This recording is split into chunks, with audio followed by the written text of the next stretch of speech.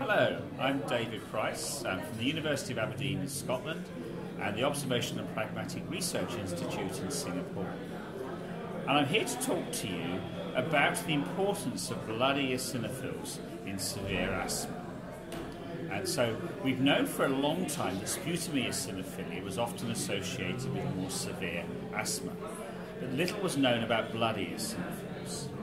And so we've actually been able to look in large cohorts now, over 100,000 patients, at the relationship between blood eosinophil counts and asthma control. And what we see is a strong relationship right the way through the scale between asthma control, exacerbations, and the level of blood eosinophils. And probably the optimal cut point for saying we have worse control is somewhere between 300 and 400 in absolute counts.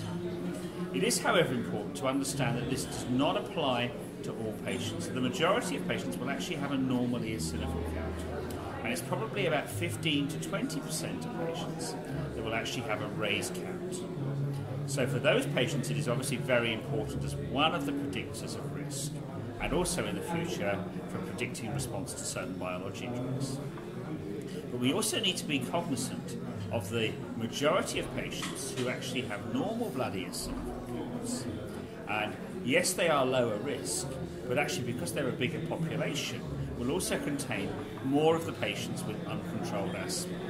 So the eosinophil count is not a panacea, but does seem to be predictive of a group of patients who need to, one, make sure we've got adequate inhaled steroids on board, and two, potentially the use of biologic agents for the more severe patients.